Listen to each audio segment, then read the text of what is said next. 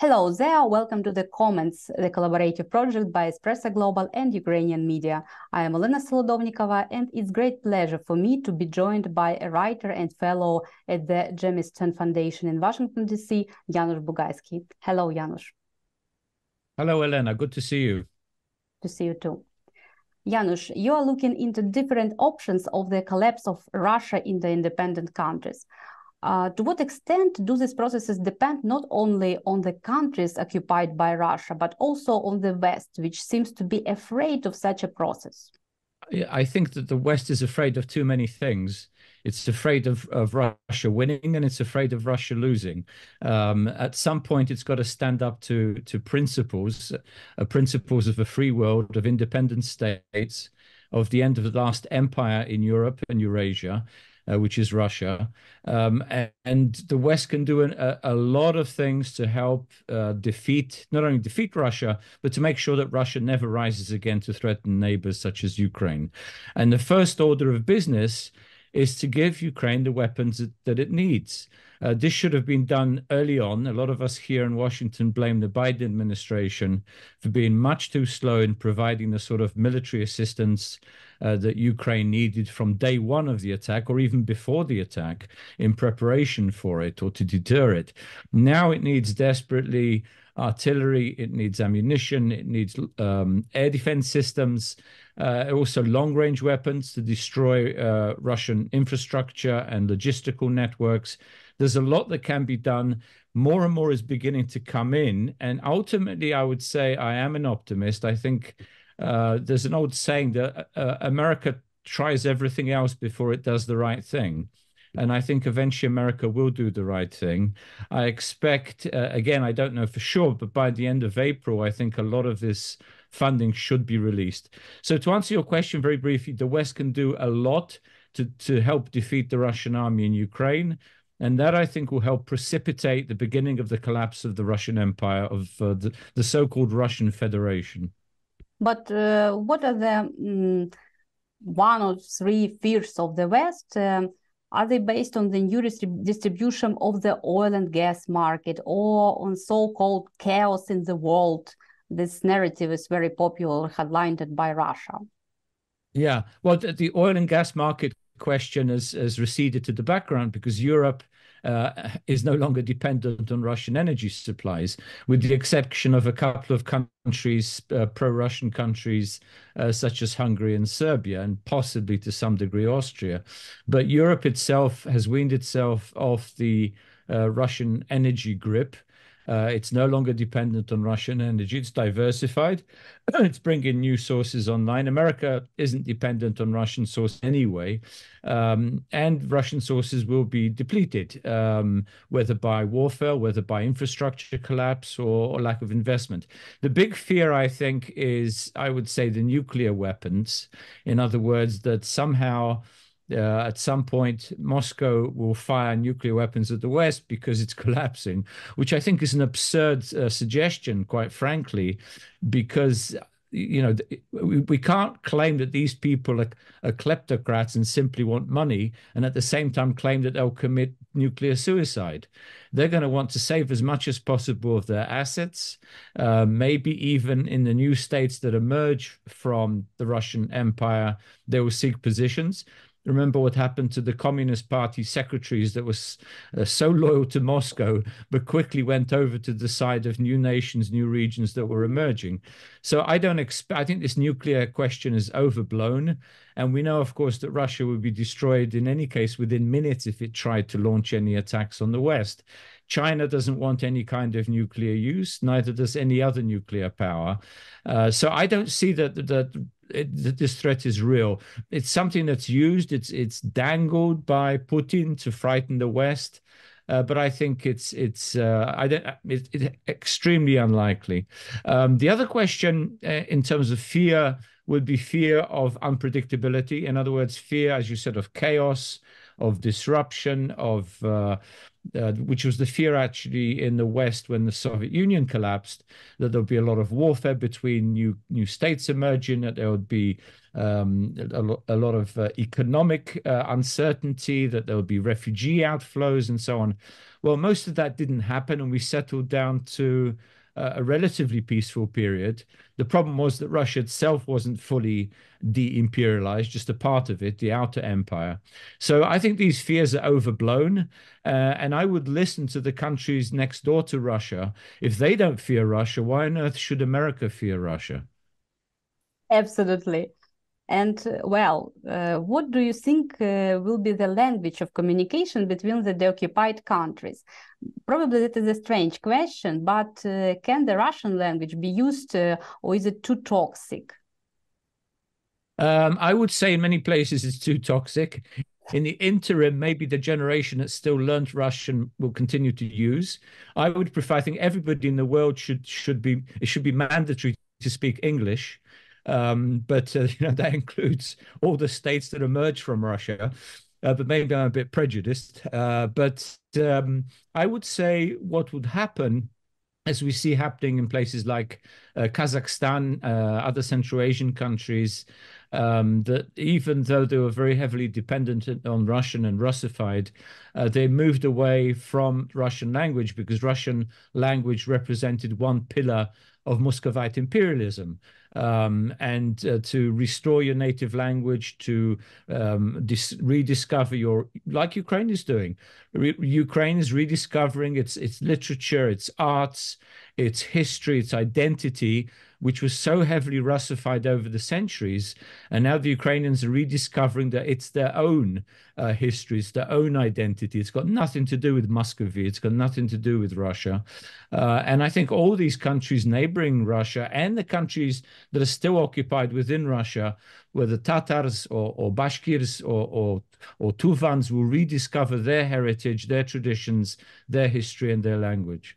I would like to ask you about the terrorist attack of the Crocus City Hall in the Moscow, if you don't mind. What is your guess? It was organized by ISIS or by the FSB or by both? It's a question that at the moment is not fully answerable. All you can do is to look at the evidence so far, and the evidence so far and the history of Russian terrorism, or the history of terrorism in Russia. I would say that at the moment it looks like a very botched job, a very poorly organized terrorist operation by the Russian Interior Security, in other words, probably the FSB, trying to use Tajik citizens who were presumably recruited through some sort of ISIS network. And again, ISIS isn't a big, tight organization. It's more of a network. And you tend to buy people to do certain things and then claim ISIS did it. My guess is this is, my best supposition at this point with the evidence given that it was a poorly executed FSB operation in order to try and discredit Ukraine, in order to raise public anger against the West, in order to help in the process of mobilization, because Russia's desperately going to need more troops as it loses so many tens of thousands on the front lines in Ukraine. So I think this was actually an attempt very similar. If you remember in 1999 with the September 99 with the apartment buildings, 3 of them were actually blown up. In the 4th one, they caught some very suspicious guys laying bomb material. They claimed they were simply simulating a terrorist attack, but it seemed as though, again, it was partly botched. It seems it's so amateurish. I think a lot of the senior guys in the KGB are going to look at this and say, good grief, our country must be in terrible state. We can't even organize a terrorist attack anymore properly. So it's, it's an indicative, actually, also, I would say, of the inability of the Putin regime to protect its population, or I'll go even further. I would say the willingness of the Putin regime to kill its population in order to achieve certain goals. Yes, but do they want to change focus of the world from the Ukraine to these terroristic attacks and thinking about that, not about Ukraine? Well, absolutely. Look, there's a terrorist attack on Ukraine every day. Every Yep. day, Russia engages in terrorism against Ukraine. It's not condemned in the United Nations. I don't see a lot of the world leaders going to President Zelensky and giving their condolences for all the deaths of children and women and old people and civilians, innocent civilians in Ukraine every day. Russia tries to distract. They're the victim. Throughout history, they've tried to depict themselves as the victim of outside forces. And this is a typical example of engineering a victim scenario. Yes, and dehumanization. But we do understand that Putin benefits from keeping the people in the fear and painting the new external threats in Russia. But why do Russian media exactly emphasize that this attack had been carried out by Tajik citizens, whom they have always considered as a second-class citizen and mocking of them entirely? You know that. What was wrong with them? Why they use Tajik people? Why do you use Tajiks? From what I gather, this ISIS group, ISIS-K, or Kurdistan area, Central Asia, Afghanistan, they recruit a lot of Tajiks, Kyrgyz, and people from some of the other former Soviet republics, as well as Afghanistan and Pakistan. So maybe it was easier for them to actually get some Tajiks than others. I mean, what clear is they couldn't get any Ukrainians to do this, even though they could buy and they do buy people in Ukraine and elsewhere, or people that compose as Ukrainian. They couldn't even do that. Secondly, I would say it was a huge error on their part to try to recruit Tajiks, because the fingers in Russia also are pointing at ethnic populations that are not Russian. In other words, people from Central Asia. There's been now increasing xenophobia. I mean, there's huge xenophobia anyway in Russia, but increasingly targeted xenophobia against people from Central Asia and the Caucasus, as well as Russia's Far East. I mean, they can't physically distinguish between them except that they're non-Slavs.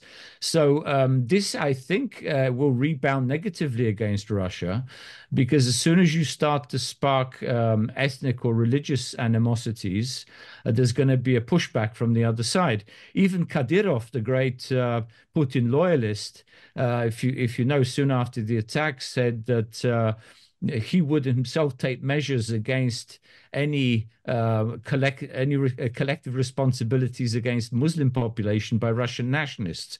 So you see that the knives in a way are beginning to sharpen, and at some point I think Moscow will do something that will provoke much more, we've seen it before, but much more intense violence between religious communities, in other words Muslims and Christians, as well as between Ruski and non-Ruski, whether Bashkirs, whether Chechens, Buryats, or whoever it is that is in line for scapegoating by the Russian media, by Russian nationalists.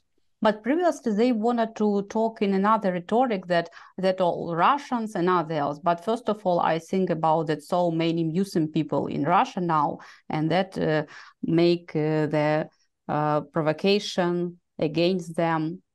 Why that it will be influenced on these people in through the religion?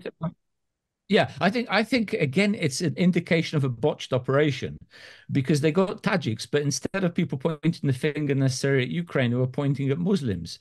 What happened? Do you remember soon after the bombing, they found this kid who was a Muslim who saved apparently 100 or so Russian citizens. He take an order from Muslim. Why did they suddenly find a Muslim that helps these people? Because they suddenly realized that they made a huge mistake, and this could start precisely the sort of ethnic and religious conflicts that would more quickly bring Russia down to its knees. Yes, unfortunately, as a result, they found some ways to make in this context Ukrainians to, gosh. Don't know why. Well, for them, Ukraine and ultimately America is responsible for everything. I mean, Putin has said this is an existential war. If Ukraine wins, Russia's finished. Of course. Which I think is actually true, but not exactly in the way he means. But I think a military defeat in Ukraine, the loss of all the captured territories, will boomerang back into Russia itself, and will help precipitate the collapse of the Federation. Absolutely. I wanted to ask you about your stance. What do you think about the activists of the Russian Volunteer Corps and their similar groups that want to liberate the land? I think they are a very important factor, not because of their size, not because of their impact at this point, but I think because of the symbolism. In other words, it shows the world that there are really three kinds of Russians.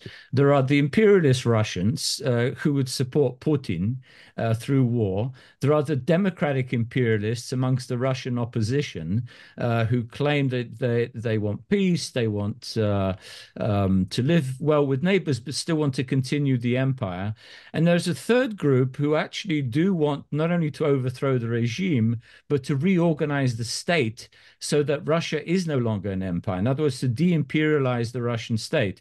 I'm not saying everybody amongst these volunteers is such, but there have been several voices. Remember, there's also a Siberian battalion, which consists not only of Ruski, but also of Saka people from Buryats, from other parts of Siberia, who also are fighting for an independent state. So I think this is a strong symbol that there are, so to speak, good Russians. And this is very important for the world to know that there are those Russians in different regions of current Russia, as well as non-Russians in different regions and republics, who want this country finally de-imperialized, democratized, or at least, if not fully democratized, to be able to live at peace with its neighbors and make progress, just as many of the post-Soviet republics did when the Soviet Union collapsed. And how ordinary people in Russia react to the appearance of this volunteer corps? And Putin has even officially mentioned them. Why he Well, it shows made it? Yeah. It shows that their importance is rising.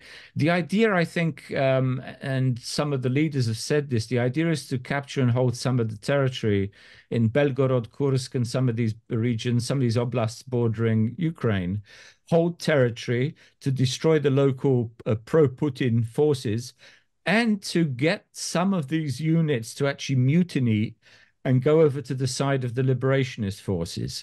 You know, sometimes these processes are very slow, but remember, revolutions are started by a few, and if they can attract more and more people from a country that's disillusioned with the way the war is going in Ukraine, or disillusioned with the government that cannot protect them from terrorism or engages in terrorism, they may well swing over to the new liberation forces. This is, I think, partly the calculation.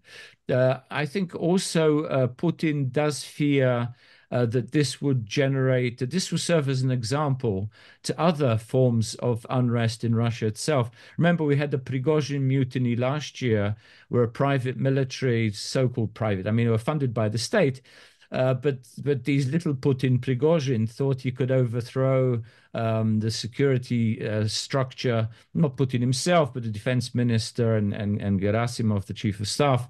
He didn't manage to get all the way to Moscow because he didn't have a clear plan. But remember how easy it was for him to go right across central Russia with just a few hundred troops.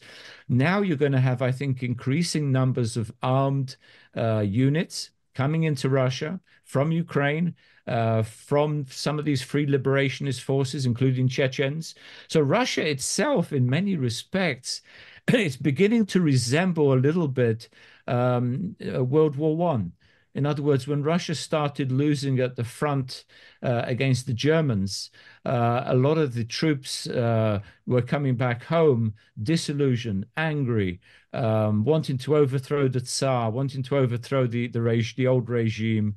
And this was ripe ground for forces like the Bolsheviks and Mensheviks and social revolutionaries and others to stir unrest and bloody unrest in different parts of the country.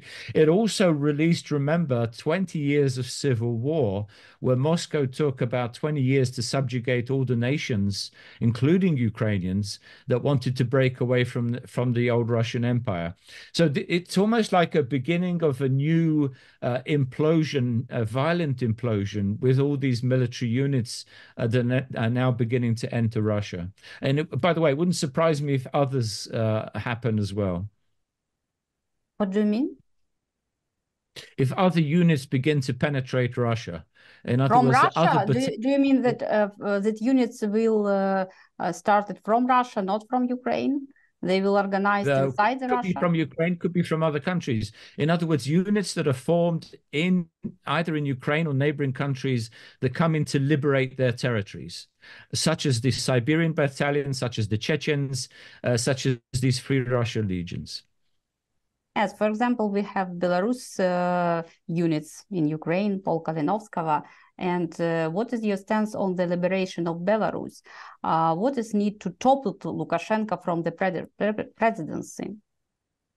Yeah, I don't think Lukashenko will last very long once the Putin regime begins to crumble. And even before that, if there are major power struggles, which I suspect there will be within Russia, I think Lukashenko will also be part of that power struggle. Whether he will be replaced peacefully through a palace coup of some kind, or whether there'll be some sort of mass mutiny or mass peaceful protest that will eventually overthrow him. I mean, there are different scenarios, but I don't think Lukashenko will last much beyond, the beginning of the end of the Putin regime, and it could even be sooner. But why do you think so? Because he is still president during the 30 years. Well, he's president during 30 years, but we saw in 2020 when there were peaceful demonstrations against him, there were literally hundreds of thousands of people on the streets in Minsk. Even though large parts of the Belarusian population may consider themselves very close to Russians, they tend to live in the smaller towns and smaller rural areas, particularly in the east and southeast of the country. Whereas much of the western part of the country, and Minsk in particular, most people feel themselves as Belarusians as separate from Russians and would welcome a new leader that would help liberate them from a Russia that is dragging Belarus itself into potential war and potential chaos. Let's put it this way. Lukashenko has resisted complete Russian control. He hasn't been dragged into the war. He's helped Russia conduct the war, but he hasn't used any Belarusian troops. Now he's threatening Poland and the Baltic states, which is a bit of a joke. I don't think anybody takes him seriously, but it indicates to me that his rule is not certain. He has to make postures, make gestures to Putin every so often to show that he's loyal. There's one other possibility, which I wouldn't completely discount. At some point when Putin is clearly losing the war in Ukraine, and there are major reversals, even the Russian front collapsing in the Donbass or Zaporizhia or Kherson or even Crimea at this point, that Lukashenko will say, no, see, I'm the great nationalist. I want to restore an independent Belarusian state free of Russia. I wouldn't discount that possibility, but from everything I hear, and I just returned from a long trip to Poland, they don't think, and they have very good intelligence in terms of what's going on in Belarus, they don't think that he would last this, that would be a step too far, that there will be some sort of coup against him at that point, or even some sort of popular revolution. If we imagine that Lukashenko will be toppled, and will the Belarus be able to regain its independence? Because we know from history that the risk about that new Belarus can add to Poland or to Lithuania, to other countries. Yeah, I mean, look, there is a Belarusian national identity. It's not as strong, obviously, as the identity of Poles or definitely not Ukrainians, but nevertheless, sometimes in a time of crisis, national identities are accelerated.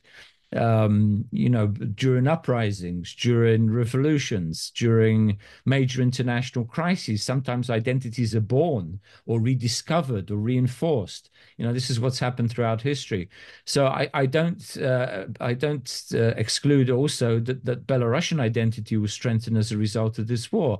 I think a Ukrainian identity, a Ukrainian victory, will strengthen Belarusian identity, and it will also strengthen the identity of other peoples that are beholden or controlled or subsumed or dependent on Russia within the current Russian Empire. I hope that Belarus identity will be rising. These days, there are frequent warnings about the threat of occupation of the Baltic states. What are the possible scenarios of this occupation? Well, the possible scenarios of Russia attacking and invading and holding territory in the Baltic states, if you look at the map, the Baltic states are very vulnerable. They're small countries. They don't have sufficient military. If there was to be a large-scale Russian attack, I'm looking at the pessimistic side. I'm actually an optimist on this. But looking at the pessimistic side, Russia could very quickly, if it used ground forces and air force, in other words, there's not much of a local air force anyway, but to destroy a lot of the military infrastructure from the air and come in by land and take over the cities, Tallinn and Riga in particular.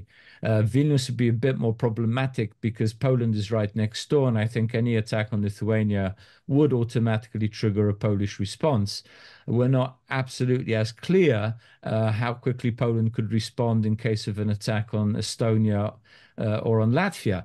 And this is why there's something very important. There's a little geographical area called the Suwałki Corridor, which is between Belarus and Królewiec or Königsberg, formerly Kaliningrad, which is only about 120 kilometers wide. And when NATO would have to, by land, reinforce logistically the Baltic states in case of an attack. So the danger is that the Baltic states could be relatively isolated for a few crucial days before NATO, if, of course, NATO responds fully as it should under Article 5, comes to the assistance of any of the Baltic countries. So this is sort of the worst case scenario, that somehow at some point the Russian army would revive itself and invade and take the three Baltic states. Again, that's the pessimistic scenario. I'm more of an optimist. The Russian army took how long to take Avdiivka or Bakhmut? How many died? How much was destroyed? I don't think the Russian army at this point or in any near future is in any shape to stage a major land assault on any country, including the Baltic states. They may try some provocations. They may try and stir trouble with the ethnic Russian minorities in these countries, but I don't see a major military assault, even though some of their propagandists are threatening such a thing. The Russians, if they manage, this is the bigger fear, I think, in the region, that the Russians, if there is, let's put it this way, if there is no massive assistance to Ukraine to win this war, if the lines somehow, either there is some deal in which Russia manages to keep some of its territory, if some of the sanctions begin to be lifted and Russia starts to rebuild its military, that maybe within 2, 3, 4 or longer years, Russia will then be in a position, much stronger position, to threaten its Western neighbors other than Ukraine. This is the sort of scenario that a lot of people paint in places like Warsaw and Vilnius and Tallinn. And this is why, for instance, Polish defense spending is now going like this. It's 4% and climbing, and Polish military is building up its forces, it's stockpiling, building a great weapons supply from the US, from other West European countries, from South Korea, in preparation for war. And Prime Minister Tusk just a couple of days ago actually said we are in a pre-war situation, a pre-war era. In other words, the idea is to warn people, just in case the Western alliance fails Ukraine and America fails Europe, then Poland has to be ready. And Poland has to be ready to defend itself and to defend its immediate neighbors. So I think those warnings are very important because it convinces countries such as France and Britain and even Germany that a war is coming, and they have to start to wake up. They have to start getting prepared for a major confrontation with Russia in the next few years, with or without American involvement. With American involvement, I think any chances of Russian attacks or provocations against Europe decline, they diminish. But why now Poland doesn't react to the Russian missiles in their territory? Well, what they say, I think they should actually, but what they say is at the moment we need some sort of an agreement with Ukraine and are beginning to work this out. At what point do we shoot this weapon? Because they can shoot it. There's no problem to shoot it, but where does the debris fall? Does it, they killed a couple of Polish farmers, I remember last year, where the missile fell. What if they shoot it down over Ukrainian territory? It may fall and kill some of the some of the Ukrainian farmers. So one has to, I think there has to be better coordination between air defense forces in both countries.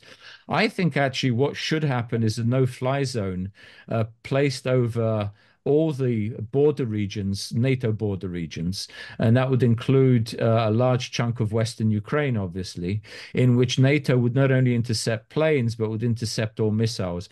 But there has to be full understanding, agreement by allies, and particularly by the countries affected, Warsaw and Kiev. I would have liked to have seen Poles shoot it down.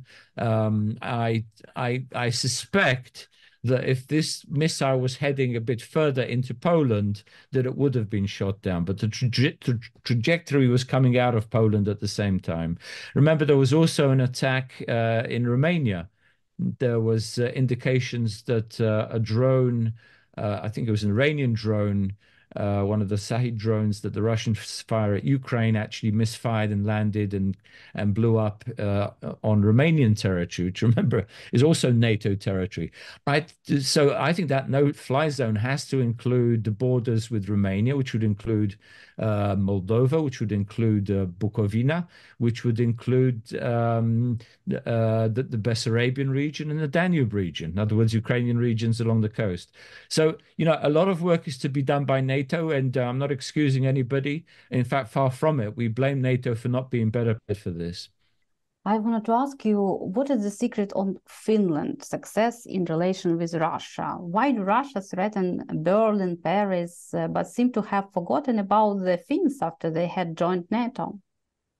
Yeah, well, it's quite amusing how Russia draws red lines and then retreats from those red lines.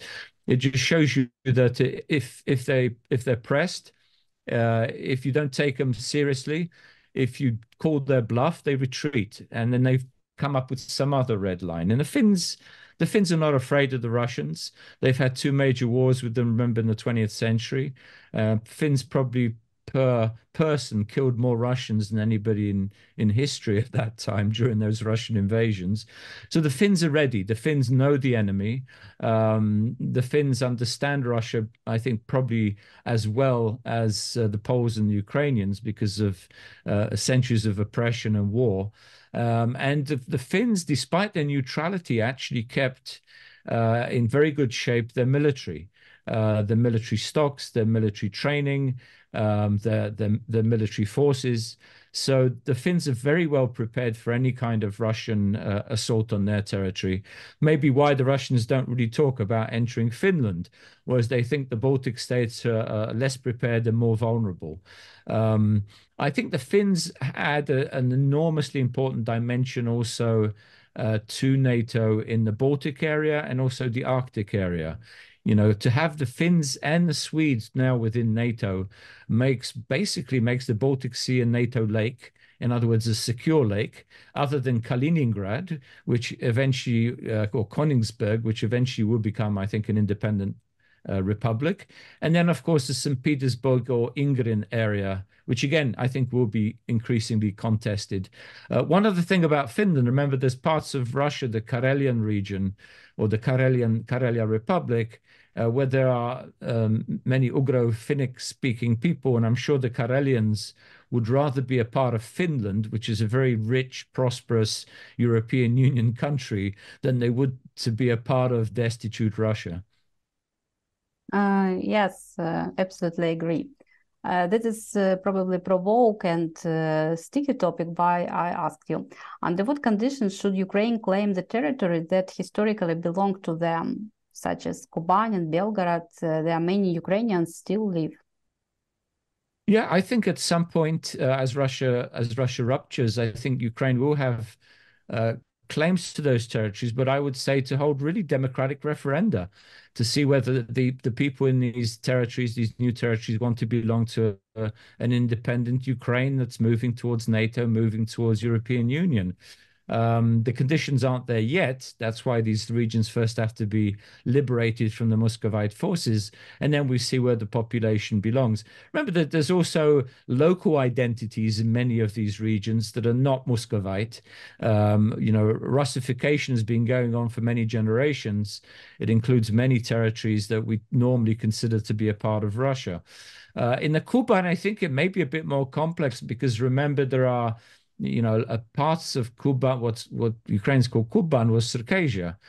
So there needs to be, I think, this is a good opportunity, I think, now even for dialogue between Ukrainians and Free Circassians or Adig people to talk about the future shape of the future border, let's say, between Ukraine and Circassia, exactly where it will be, which territories will be included, and so forth. Maybe the time to start on this question, as well as trying to liberate these territories, is now. At least some initial meetings to this effect. And this is why I think it's extremely important to recognize the genocide of the Circassian people by Muscovite forces, one of the major genocides in the 19th century. And I think every country should recognize this. But yes, and also remember, Elena, there are territories, the different wedges, the kline, in different parts of Russian, so-called Russian Federation, where Ukrainian people were exiled to, and they formed communities. In many places preserved their history, their language, their identity, their religion. Well, if not religion, because they were very much Russified, but at least some kind of identity that they really need help to rediscover their Ukrainianness. And this is, as far east as Irkutsk, but also the far eastern, the Khabarovsk regions of Vladivostok and so forth. Many Ukrainian people, as Ukraine wins this war, I think more and more people trapped within the Russian Federation will discover their Ukrainian heritage. And that should be encouraged, not only by Ukraine, but I think it's also the responsibility of major Ukrainian diasporas, including in Canada and the United States, to help those people to rediscover their Ukrainian heritage. There are many more, let's put it this way, Ellen, there are many more Ukrainians than the Russians lead people to believe. I wanted to ask you about the Serbia and Kosovo conflict. And what do you think about that last Vučić statement? They try to talk about the new threat to his country and other else. What does it mean for Serbia and Kosovo?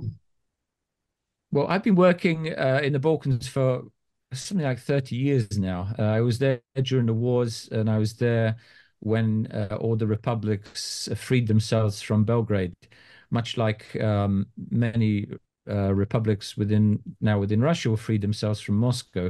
So when Yugoslavia was collapsing, including, of course, Kosovo, which gained its independence through NATO intervention because they didn't have a strong local army, and they were very highly penetrated and repressed by the Serbian minority, by the Serbian Milosevic regime. Now, Vučić, remember, was I mix up Putin and Milosevic sometimes; they're very similar. But he was Milosevic's propaganda minister, who was very adamant that Kosovo would never be independent. So he's maintained this position, basically. If you read anything or look at anything, listen to anything he says, Kosovo, there'll never be normalization because we will never recognize Kosovo as an independent state, which of course is like saying that, we want your territory, but we don't want your people, which is exactly what Putin is saying to Ukraine. And it's exactly what Milosevic was saying to the Kosovars.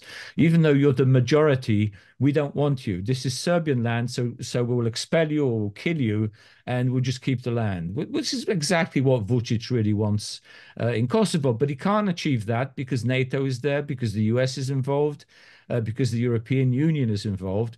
What he wants is for European Union and the United States to lose interest in this country. In other words, to take the remaining troops out. Remember, there are still American troops in Kosovo.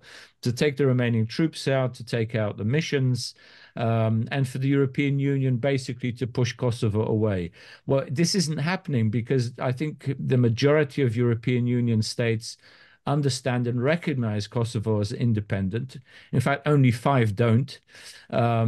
European Union members. And I think it's gone too far that they'll ever gain Kosovo back.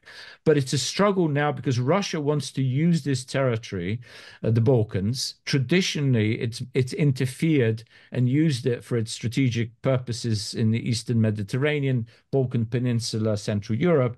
It's trying to destabilize the Balkans through Vučić, who wants some sort of Serbian condominium, not only in Kosovo, but also Montenegro and Crna Gora and Bosnia and Herzegovina. And Putin is aiding and assisting him because he thinks this will disrupt NATO, it will undermine Western unity, and it will distract attention from Ukraine. So it is a potentially dangerous time in the Balkans as well, not only because of Vučić, but because the Muscovites want to generate a new conflict against the West. In what conditions do they dare to start this conflict on Balkans? Well, let's put it this way. At the moment, it's going to be very difficult for them, a pure military attack. But what they are much more likely to do is to stir some sort of internal revolts. Remember, Russian intelligence agents, I'm not sure how intelligent they were, but working for the intelligence agencies, together with Serbian intelligence agencies, tried to stage a coup d'etat in Montenegro a few years ago, in 2016, against President Đukanović at the time, and failed. They tried to stir a revolt in Kosovo last September. They failed. But maybe they're learning from their mistakes and will try harder next time. It's almost like they're testing the ground.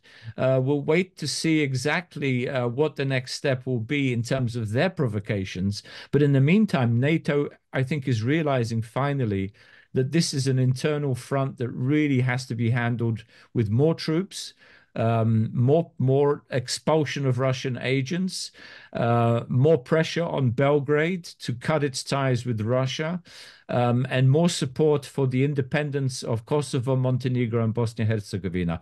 Otherwise, Russia itself won't act militarily, but it can draw Serbia into a war with its neighbors by pushing Vučić, encouraging him, giving him weapons, information, agents, even some volunteers to fight against Albanians and Bosniaks. How do you imagine the new world order? Who will the main players in it? Well, I think before we have the new world order, we're going to have new world disorder. I don't know how long that's going to last. It's going to be a little bit chaotic. But I think basically what it boils down to, it's a struggle between imperialism and independentism. The states that are for the imperial model of international relations, where a few countries dominate and have small countries revolving around them. The Russians call it multipolarity. I wrote about it many years ago before it became popular. The idea, it's not multilateralism where every state is equal and has a decision, but where there are big states and there are small states. The big states dominate, the small states basically agree with them, revolve around them, orbit them. This is the Russian imperial model. It's also the Chinese imperial model. And to some extent, I would say it's also the Iranian imperial model in the Middle East. The alternative is the independence model. In other words, every nation, every state should have the opportunity to be independent. And what do we mean by independence? That it has a voice in international institutions. It can join any international alliances that it wants to. It can make treaties with any country that it wants to. And it can even exchange territories if it wants to in the future. That is the basis, the core of state independence. So the new world order, if Russia is defeated in Ukraine, I think it will help precipitate and not only the collapse of Russia, but it will strengthen and reinforce those forces that are fighting for national independence, not just in Europe, but also in Asia vis-a-vis China.